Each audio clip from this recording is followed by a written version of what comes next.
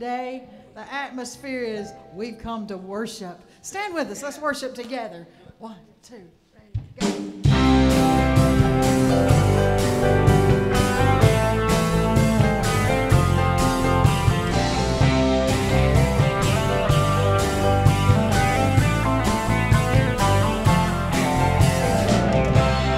Blessed be your name in a land that is plentiful, where streams of abundance flow. Blessed be your name. Blessed be your name when I'm found in the desert place. Go walk through the wilderness. Blessed be your name.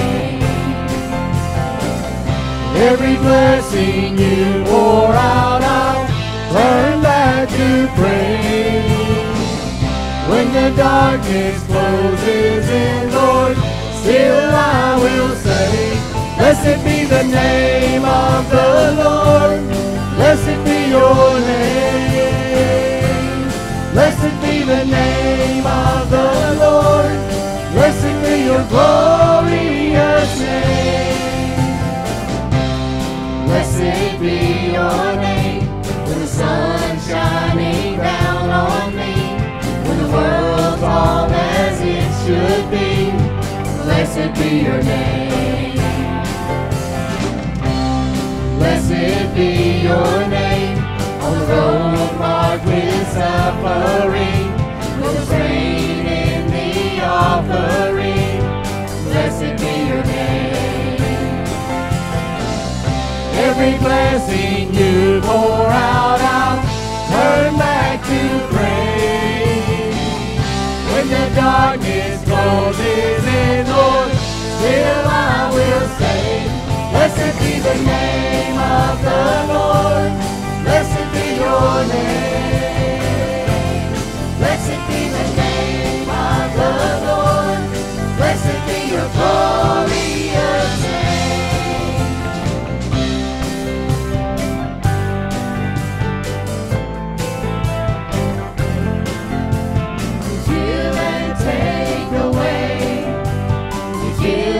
Take away, my heart will choose to say, oh, blessed be your name.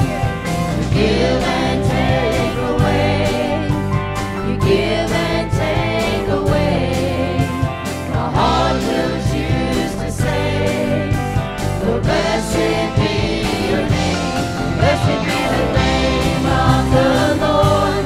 Blessed be your name. The name of the Lord. Blessed be your glorious name. Blessed be the name of the Lord. Blessed be your name. Blessed be the name of the Lord. Blessed be your glorious name.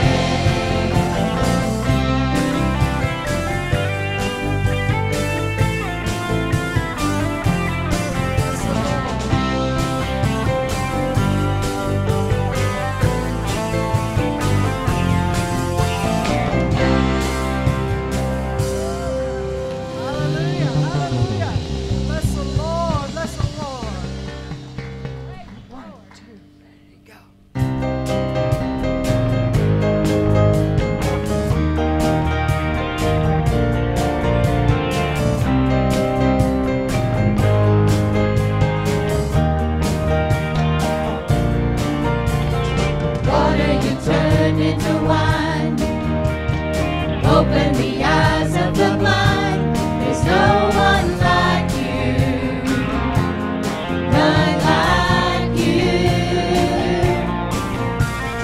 Into the darkness you shine, out of the ashes we rise.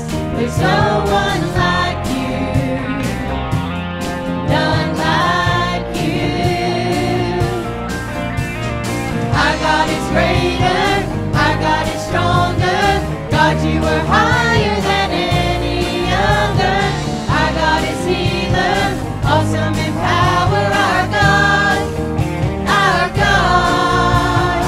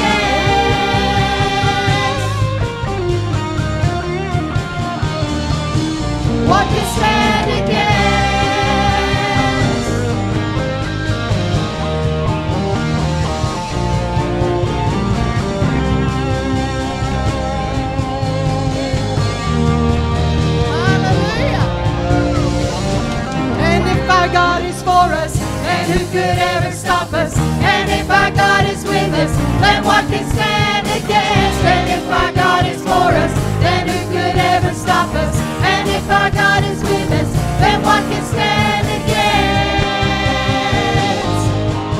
Oh, hallelujah. What can stand against?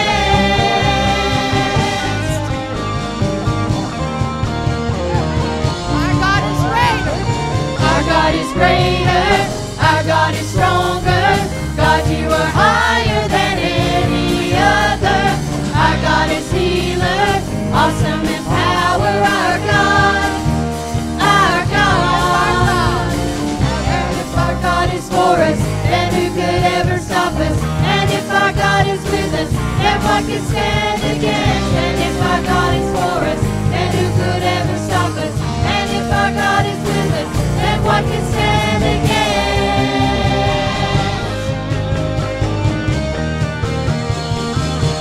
What can stand against?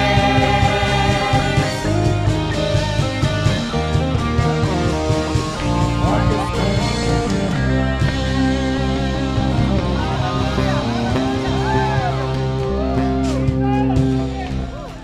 If our God is for us, woo,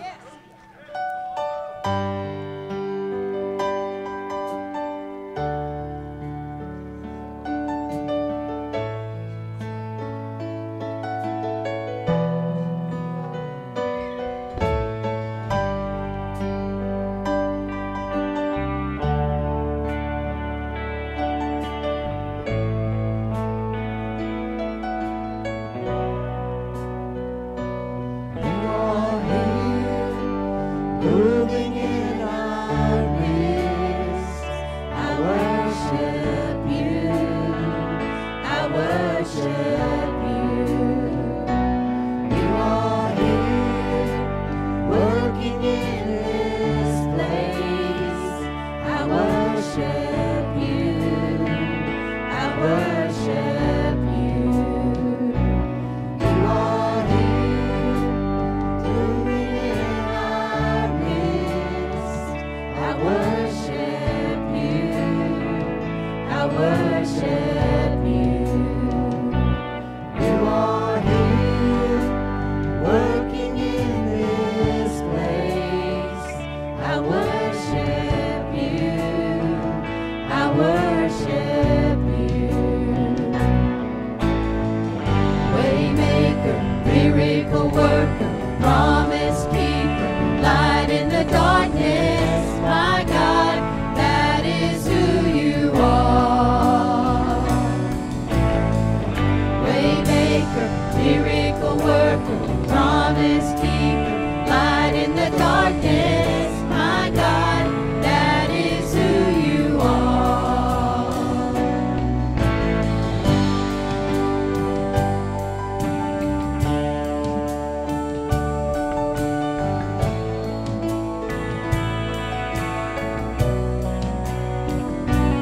You are here, touching every heart. I worship you. I worship you. You are here, healing every heart. I worship you. I worship you. You are here, turning lives around. I worship you. I worship you. You are here, mending every heart. I worship you. I worship you. Waymaker, miracle worker, promise keeper, light in the darkness, my God, that is who you are. Waymaker, miracle worker, promise keeper, light in the darkness, my God, that is who you are. Waymaker, miracle worker, promise keeper,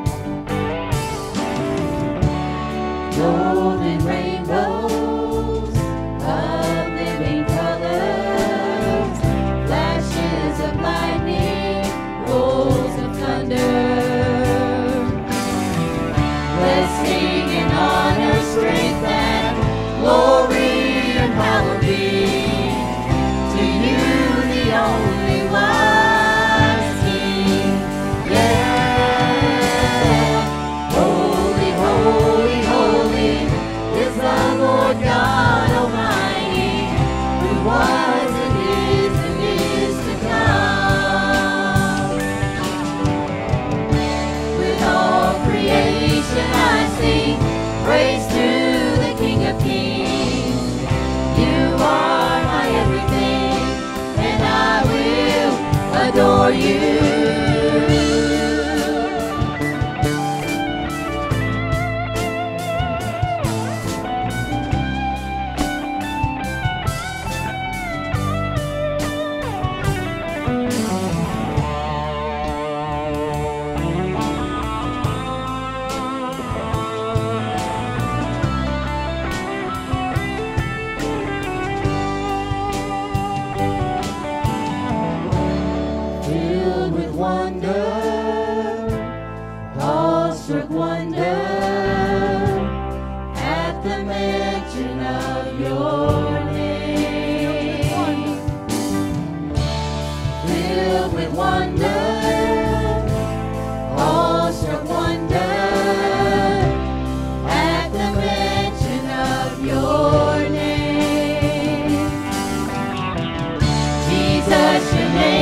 Power, breath and living water, such a marvelous mystery.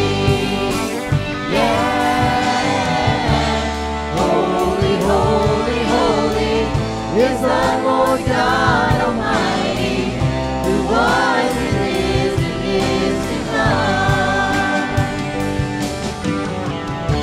With all creation I sing praise to the King of Kings. You are my everything, and I will adore you. Holy, holy, holy is the Lord God Almighty, who was and is to come. With all creation I sing praise to the King of Kings. You are my everything, and I will adore you.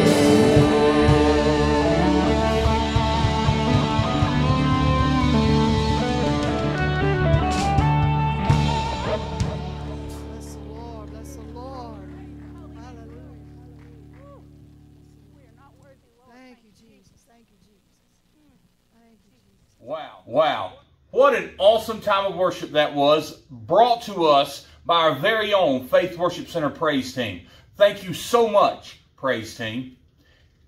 And to each of you, whether you're watching online or you're here with us in the sanctuary, we just want to tell you, welcome home. We are delighted that you've chosen to be with us today. And now for some announcements. This Wednesday night, once again, there will be no in-house services. But what you can do is you can catch Pastor Mark on the Facebook page at 6:30 with his midweek Bible study. What an awesome time for you to grow and learn in the Word. And if you're in 6th grade to 12th grade, Reach students will be having worship under the stars. We'll be outside right here at the Faith Worship Center campus, worshiping God together, following the social distance guidelines. So make sure that you're here at 7 p.m. to worship with us. And immediately following today's sermon at noon on the Faith Kids group, you can check out what Pastor Chris and his team has in store for all the Faith Kids through today's Faith Kids service. Make sure you check us out online at the-fwc.church for all the happenings and information going on at Faith Worship Center. And finally, I just want to tell everyone, thank you for your awesome giving during this time. And now, sit back, get ready, and let's hear what God has to say through Pastor Mark's sermon.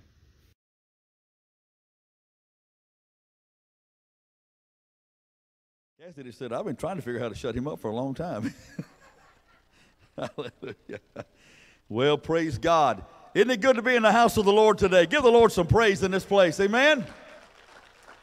Amen. It's so good to see all of these beautiful faces out here this morning, and it's so good to have you joining us online today. We're gradually regathering, and our congregation is growing back here on Sunday morning. And I just want to say again what a great job our team is doing getting this worship center ready for you to enter on Sunday morning. I want to tell you, you've never walked into a place any cleaner than you walk into here on Sunday morning at Faith Worship Center. So I want you to be encouraged in that. thank you for being with us online this morning, and thank you for joining us here in the house of the Lord. Great worship this morning. Man, our worship team just did an awesome job. Would you give them a good hand this morning, how they lit it up and got us ready to hear the word of the Lord? Before I move on to the message this morning, let me take just a moment here and stop and pause and remind us that tomorrow is Memorial Day. And what is Memorial Day all about? Memorial Day is about remembering those who paid the ultimate sacrifice that you and I can sit here this morning in this place and have the freedom to worship, have the freedom to live our lives as we choose to live them, and go about in the freedoms that God has so gloriously blessed us with in this nation. We don't ever forget to honor those who served our country. A little later on this year, we'll be honoring our veterans in Veterans Day, and last year we lined up the front with our veterans. We'll do that again this year. But today, we remember those who paid the ultimate sacrifice, who didn't come home to their families, who didn't come home to their jobs and even to enjoy the freedoms that you and I enjoy, paid the ultimate price so you and I can have it. And I want to say something this morning to those that are watching online and those that are listening here in this place. We don't ever need to take those freedoms for granted. We don't ever need to become so complacent that we assume those freedoms will always be here with us without us doing anything to help preserve them. As we walk through this very tumultuous last few months, we've seen some things in some areas begin to rise that seem like they want to infringe on those freedoms. But I want to tell you something. God gave us our freedom, and I love our Constitution. I love our Declaration of Independence that says these words, that we've been endowed by our Creator with certain inalienable rights. Government didn't give us those rights. Man didn't give us those rights. They came from God. Amen? And to Him be all the glory. So let's don't ever take it for granted. And I'm hoping as we've walked through this time, we've even been enlightened and also awakened to how important our freedoms are and what we must do to make sure we always preserve them. If you're listening this morning online, or if you're sitting in this congregation and you have a family member, may have been years back, maybe even wars back, or maybe in other conflicts, recent or in the far distant past, that gave their life for this country. Our heart goes out to you. Our hat is off to you. Our prayers are with you. And our thanks with all we have to give is to you and to your family for preserving our freedoms. May we never take it for granted. Can you give the Lord some praise? Amen? Amen. Well, so good again to have you here today. And we're on a journey for the last few weeks and again today on what we're calling a journey to Pentecost. Journey to Pentecost. What we've been doing and what we're going to continue to do this morning is we're looking at the events that took place following the resurrection. The different events that took place during that 40-day period of time from the time of the resurrection that led them up to, or the 40 days that Christ walked on the earth, that led them up to 50 days after Passover to a place called Pentecost. Now, next Sunday is Pentecost Sunday.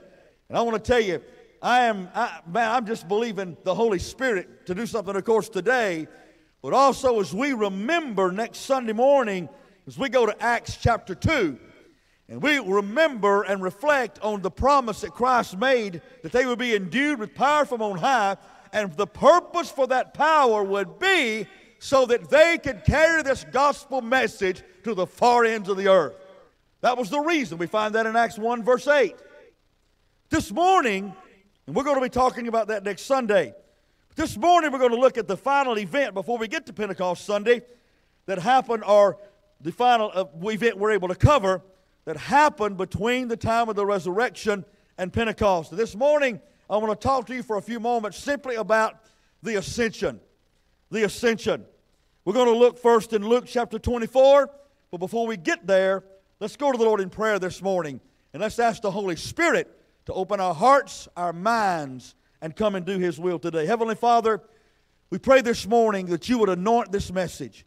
Father, I pray for those that are watching online today, God, that the power of the Holy Spirit will come right into their living room or wherever they may be.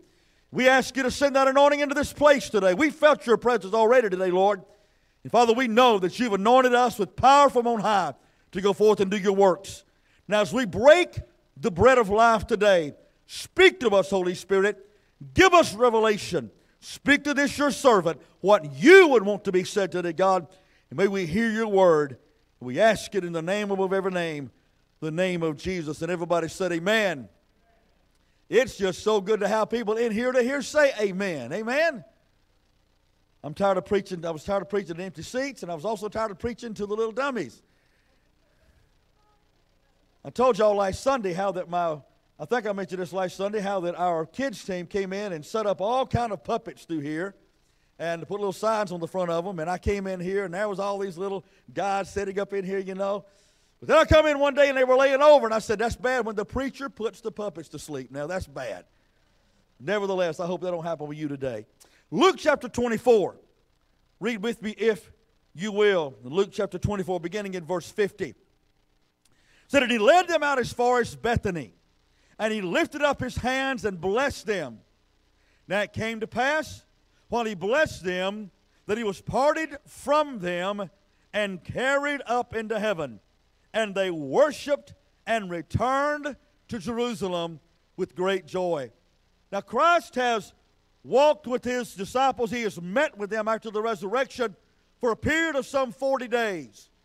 He's met with them as they were gathered on the day of his resurrection. He met them by the seaside, as we talked about last week, the breakfast at sea. He walked with the two men on the road to Emmaus. All of these different things, at times he met with them. But remember, as I shared with you last week, his entire purpose for meeting with them was to make sure they were ready for an event that was going to come. That's why I've called this the journey to Pentecost, because Christ was meeting with them. Last week, we talked about how that he helped Peter to get over his guilt because he needed Peter to be at Pentecost. He needed them to be there. Now, it's come to the end of the time that he is going to be walking with them, and it's time for him to be carried up into heaven. To do what? To take his rightful place at the right hand of God to become an intercessor for me and you. Did you know that Jesus Christ, the Bible says, ever lives to make intercession for the saints of God? In other words, he is at the right hand of God praying for every one of us. Now, that ought to be encouraging today. When you're walking through a difficult time, when you're walking through a valley, when you're walking through a time that it seems like God is not there. And I want to take it, I don't want to ask for a show of hands or even comments on Facebook about this, but I know that every person under the sound of my voice, whether here or watching us online, has walked through those times when you just didn't know if God was there or not. Can I tell you, it's at those times when he's often the closest. It's those times when Jesus Christ is interceding for you. So don't give up. Don't listen to the enemy who says God has left you. You might as well just give up. No, you grab a hold of the promise of the Word of God. You grab a hold of the truth of the Word of God. You hold on to what Christ said. I will never leave you, nor will I forsake you. Look the devil in the face and say, I may be going through a hard time. I may be walking through a valley, but the Creator of the universe is praying for me by name. Because he knows my name. Amen? He even knows how many hairs are on my head. Now, some of you said here, keep him busy with that one, but nevertheless, he knows and he cares. In verse 49 of this same chapter in Luke, Christ reminds them again why they need to be in Jerusalem, to wait for the promise.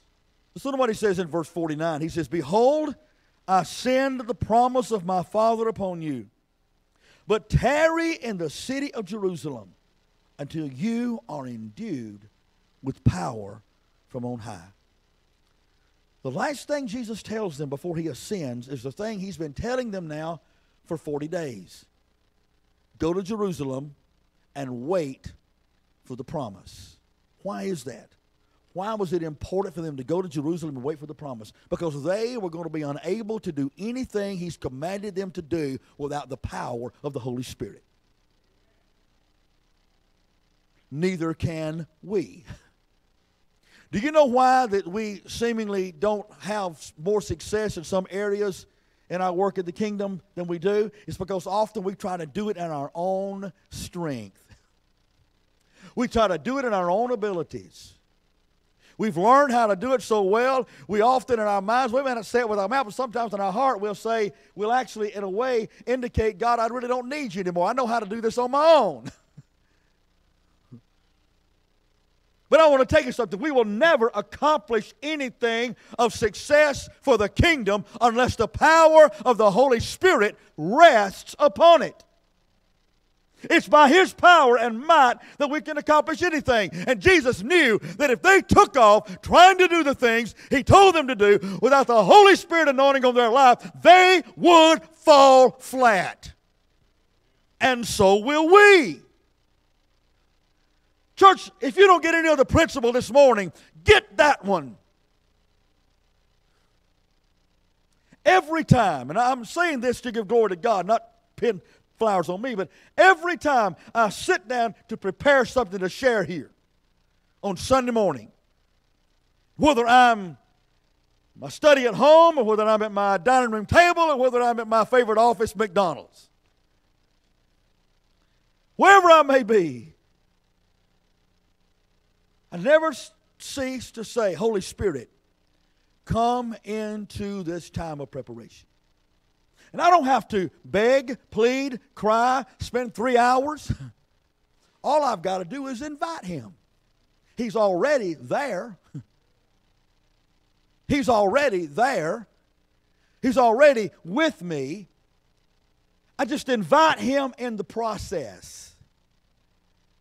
Simple. And never, never, never does He fail to begin to come and prompt my mind. Sometimes I may start with a thought and it may start here and end up way over here. But never does He fail. And I want to tell you something. Never will He fail you if you'll welcome Him into the process. He won't. Do you get up every day and welcome the Holy Spirit into your day? If you don't, you should. Now, when I say welcome Him, understand He's already there. You don't have to ask Him to come. He's there if He's in you.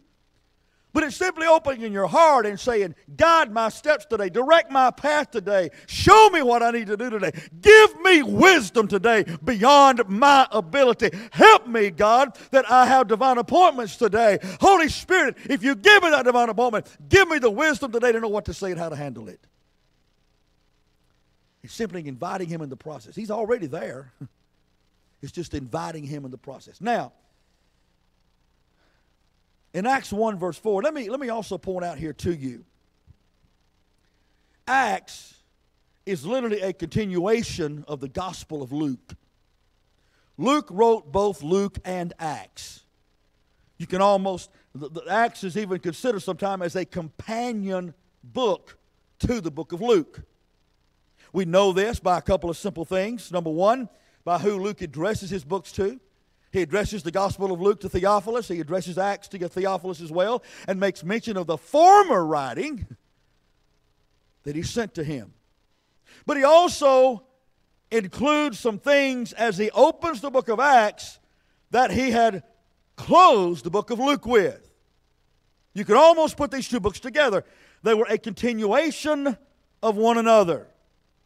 And in Acts chapter 1 verse 4, we see here that Luke, in his writing the book of Acts, repeats the command that was given as he closed his writing of the book of Luke. And here's what it says. It says, being assembled together,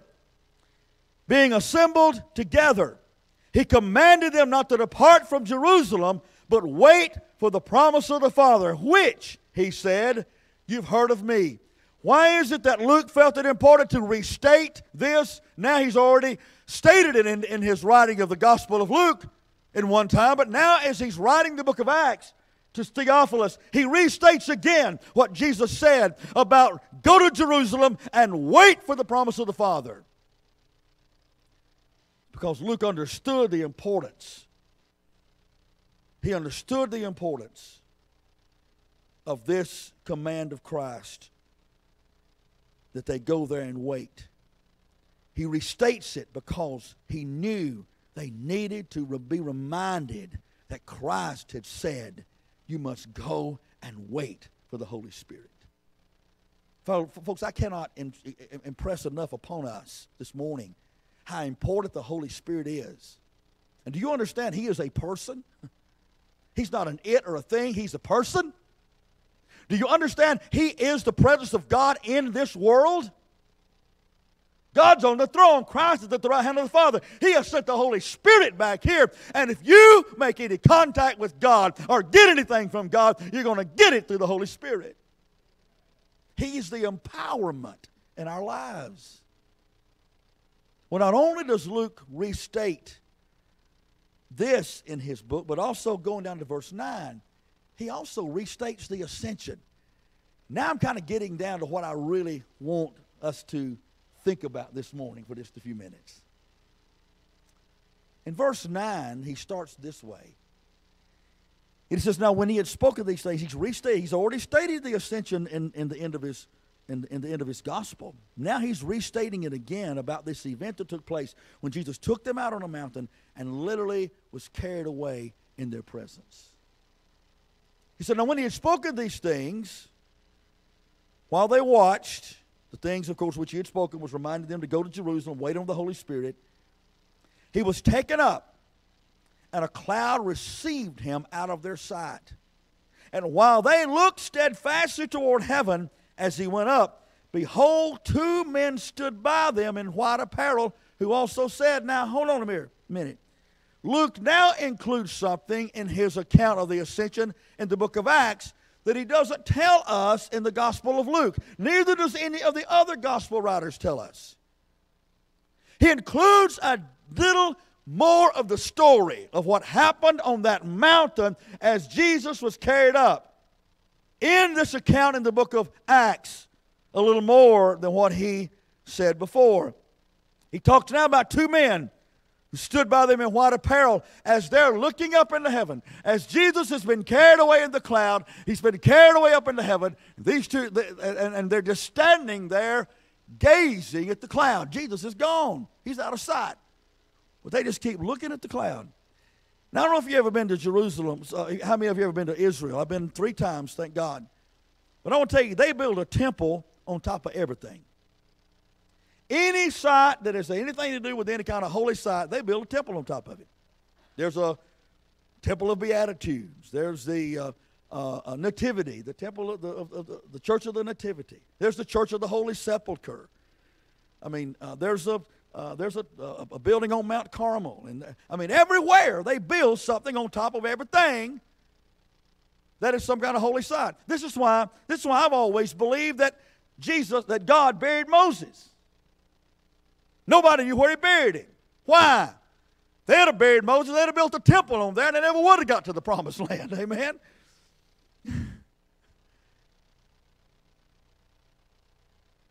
No doubt, if they'd have stood there gazing long enough, somebody would have come up with a bright idea. Let's build a temple of the Ascension.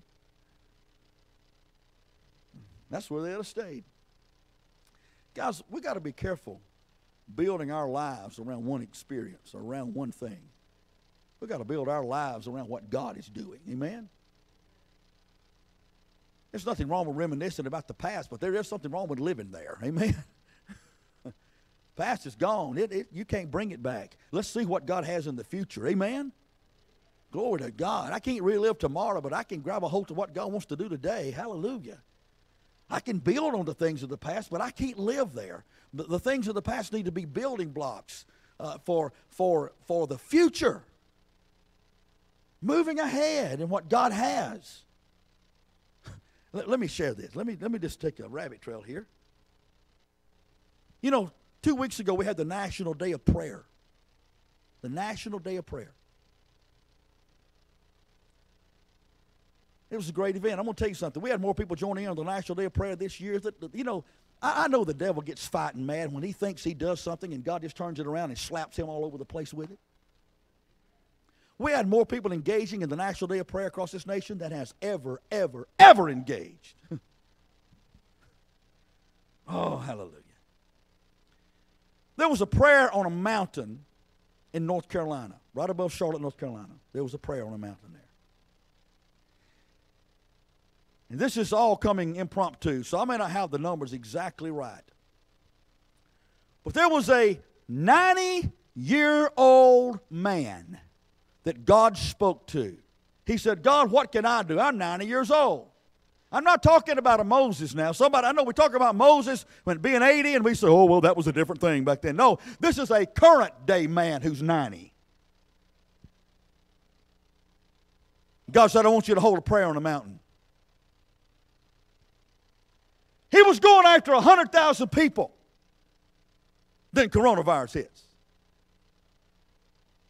Do you know that they had a prayer on that mountain on the National Day of Prayer? And if I'm not wrong, somebody correct me if I'm wrong and I'll look it up, but if I'm not wrong, there were over 1 million people who joined in to that prayer from that mountain in North Carolina on the National Day of Prayer.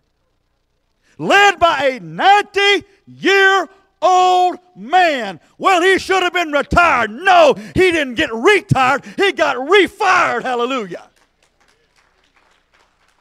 I may be 90, but God can still use me. Come on, church. Get your calling off of the shelf and start putting it back into action and put it on the shelf when God says it's enough and I call you home. But until then, there's something to do for Jesus. Two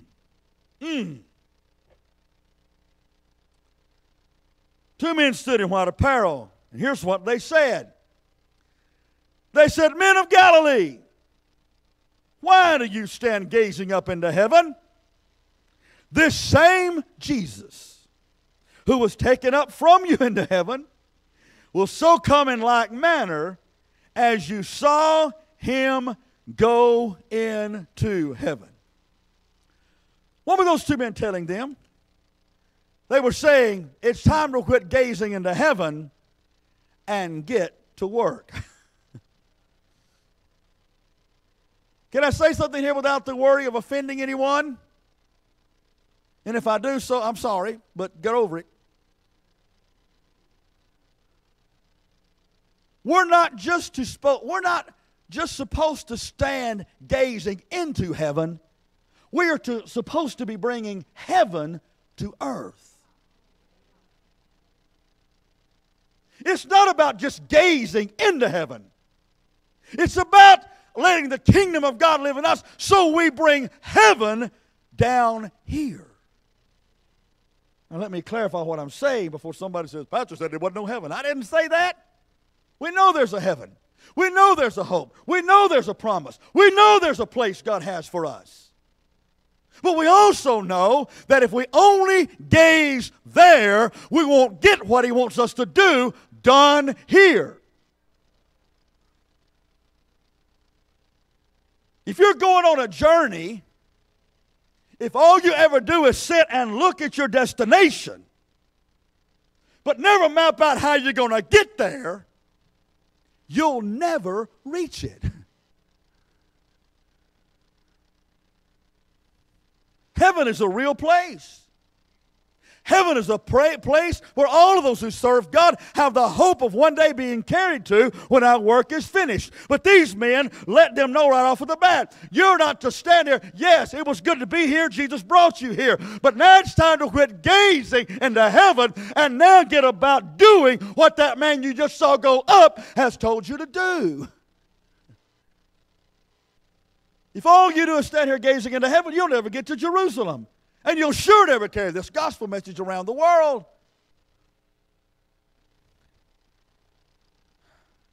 We know that we're supposed to bring the kingdom to earth, and I'll explain a little more about that in a second.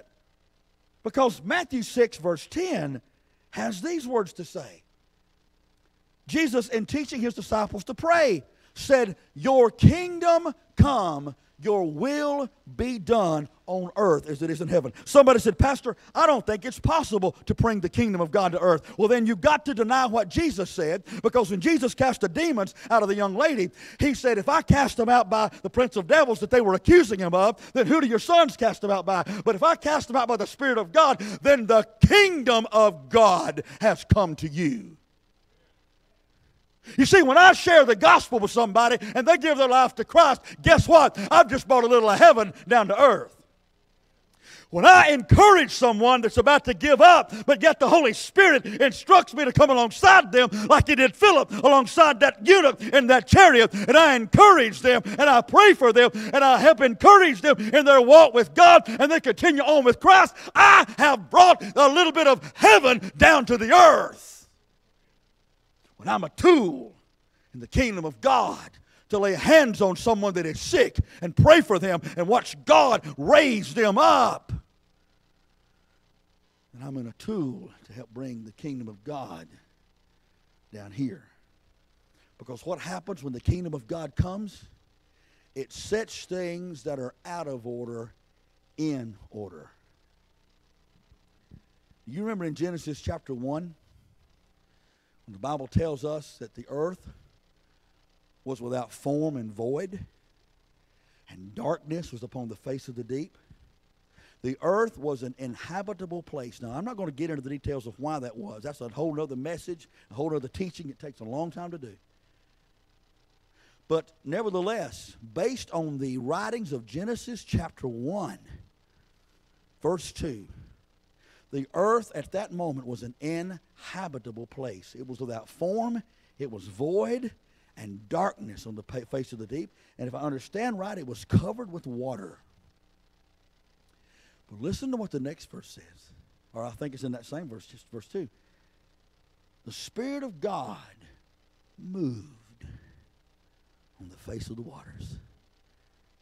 Somebody said, wait a minute, Pastor, the Spirit of God could have been there. That was in the beginning. He wasn't there. Oh, wait a minute.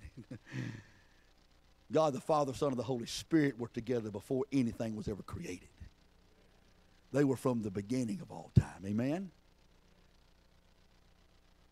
And the Holy Spirit, the same Holy Spirit that anointed Christ, the same Holy Spirit that must anoint us, the same Holy Spirit that raised Jesus from the dead, the same Holy Spirit that's worked miracles throughout the centuries, that same Holy Spirit hovered over the face of the earth. And you know what he was doing? He was hovering over the face of the earth to bring order where there was chaos. Because you see, it's out of the Holy Spirit that God speaks to us. You see, when you hear the voice of God in your heart, guess who brought that word to you? Holy Spirit did. So can you see when the Holy Spirit was hovering over the face of the earth, he'd hover, and then like lightning, a word would come forth through him. Boom! Let there be light. And then another word would come forth. Boom! Let the waters of the lands divide. And another word would come forth. Boom! Let there come forth beasts of the field and the fish of the sea and all those things. And as the Holy Spirit hovered and God spoke through him, the earth now became an inhabitable place. Do you get a picture here? Do you get a picture here, church? You know, we the church sometimes get this idea, well, there's not anything I can do. I can't make a difference. I'll just hang on and hang out until Jesus comes or I go to heaven. No, the Holy Spirit wants to rest on you so he can also through you, boom, speak a word. Reach out a hand. Share a message. Lay hands on somebody so that he can speak through you, so that the Holy Spirit working in our lives can help bring some order to a chaotic world. Can I get an amen in the house somewhere? Jesus said in Matthew 24:14, said, this gospel of the kingdom will be preached in all the world as a witness to all nations. And then the end will come. You know, we get that passage a little wrong. We get that passage wrong. We get that passage wrong by saying that the Bible says when the gospel's preached in all the world that Jesus will come. That's not what it says. It says when the gospel of the kingdom is preached. Do you know that Jesus never talked about church order? He never talked about church structure. He never talked about any of those things. He left those things to be dealt with later on, that the Holy Spirit would lead them in when they needed it. And they did. We see in the book of Acts how they needed the guidance there about how to structure things. And the Holy Spirit led them in what to do.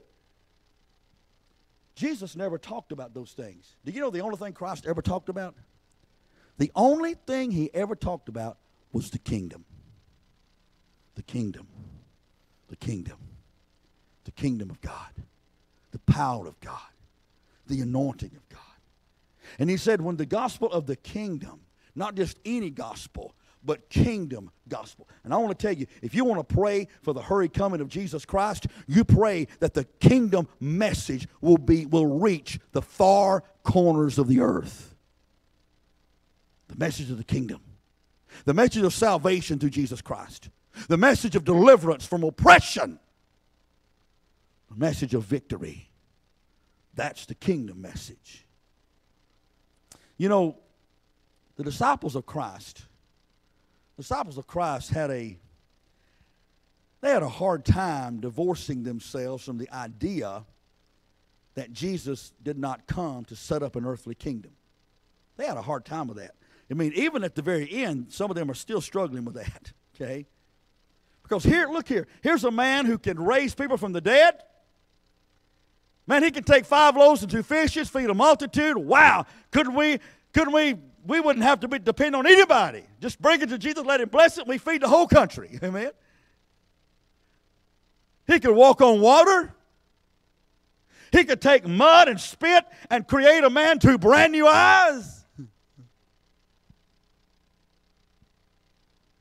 He could take pure, clear water and turn it into the best wine they've ever had. Amen. My goodness. This man could lead our nation back to greatness.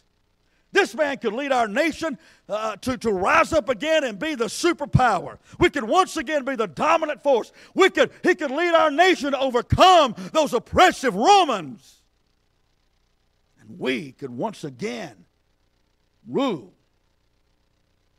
They had a hard time separating their mindset from that. We see that. If you read the Bible carefully, you'll see that. You'll see. I'm fully convinced that Judas never was able to get that out of his mind. And the one reason why, because of that deception, the enemy was able to deceive him to betray the very Christ. But you see, Jesus wanted them to know he didn't come to raise up an earthly kingdom to overthrow the Romans. He come to raise up a kingdom that would even change the Romans. He didn't come to raise up an earthly kingdom to overthrow any country. He came to raise up a heavenly kingdom that would transform every country.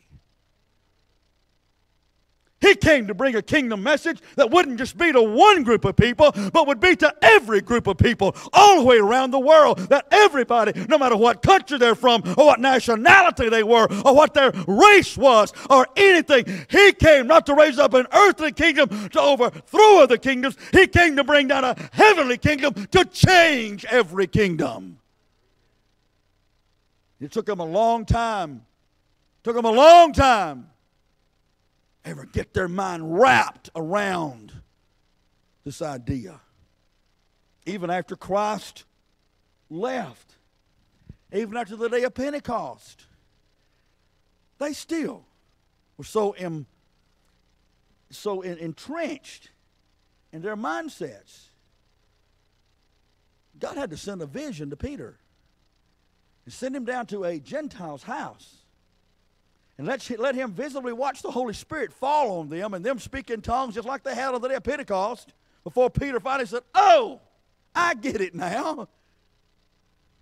I get it now. This is not just for us. This is for everybody." That's the message, the gospel. Guys, to try to come to a close here today. Don't just stand gazing into heaven. Don't just reminisce about what it's going to be like when we get to heaven. If you're bought with the blood of Christ, you're going to get there, and that's our hope. That's the reason Christians can often face persecution and even death, because they know this world is not their home. That's the reason a saint of God can come to the end of their life and have joy bubbling up inside of them, because they know they're fixing to make a transition from one world to a world where there is no dying and no death. And we know that. That's our promise. But for those of us that are still here walking around on two legs, we got work to do. We got souls to reach in the kingdom. We got a message to preach. So while we do know He ascended, and we know He's sitting at the right hand of the Father, the message to Christ would be, go wait for me at Jerusalem. Be endued with my power, and carry this promise of hope of eternal life to as many as you can, because I'm coming back again. The same way I left is the same way I'm coming.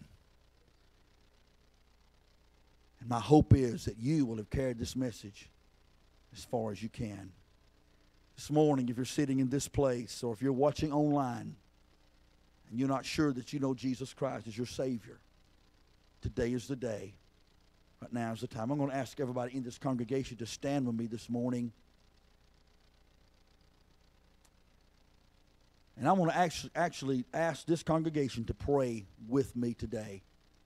And I'm going to ask you online to join with me this morning to pray this prayer.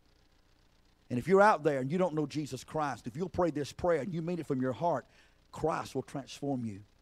And if you're in this congregation today and you're not sure that you're saved, and let me remind you that to be 99% sure is to be 100% lost. If you're not sure that you know Jesus, right where you are, pray this prayer from your heart. And then when you pray this prayer and God transforms your life, the next step is to make sure you share this with somebody. Tell somebody, because the Bible says with a heart man believes unto righteousness, with a mouth confession is made to salvation. Congregation, would you pray this with me? Even if you're saved, pray it with me for the sake of that one here that's not, and for the sake of those watching online. And just say this prayer. Say, Lord Jesus, I know you died on the cross, that your death on the cross takes away my sins. Today, Jesus, I ask you, come into my life, forgive my sins, wash me, cleanse me. Today, Christ, I receive you as my Lord. Thank you, Jesus, for coming into my heart. In Jesus' name. Amen. Hallelujah. If you prayed that prayer today and meant it, God's transformed your life. Now, I want to pray for this congregation before we go, and for all those watching online before we get off this morning. And I want us to pray one more prayer, and that's the prayer of action.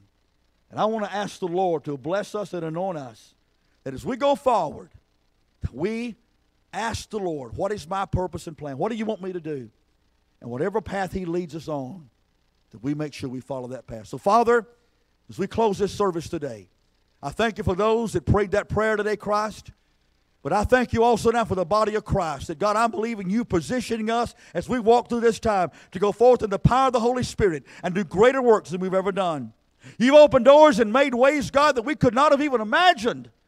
So, Holy Spirit, anoint us.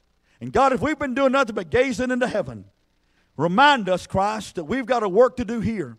And the greatest way we honor you is not by gazing into heaven, but by getting about and following your command and doing your work.